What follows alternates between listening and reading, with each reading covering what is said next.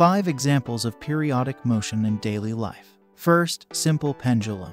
A simple pendulum consists of a small mass attached to a string or rod that is free to swing back and forth. When you pull the weight to one side and release it, it swings under the force of gravity.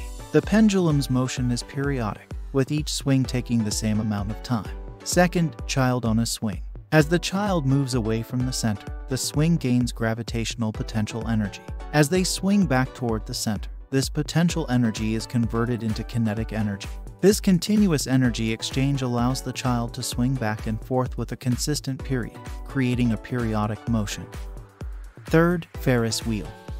A Ferris wheel consists of multiple seats attached to a rotating wheel.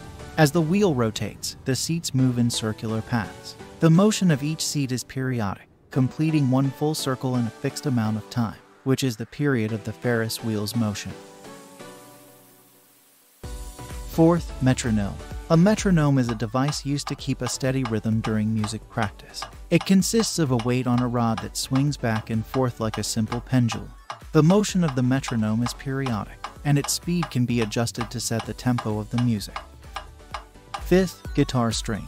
When a guitar string is plucked or strummed, it vibrates back and forth. These vibrations produce sound waves, creating musical notes. The motion of the vibrating string is periodic, with each cycle of motion corresponding to one complete back and forth movement.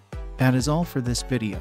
Subscribe now for engaging lessons and practical applications related to physics.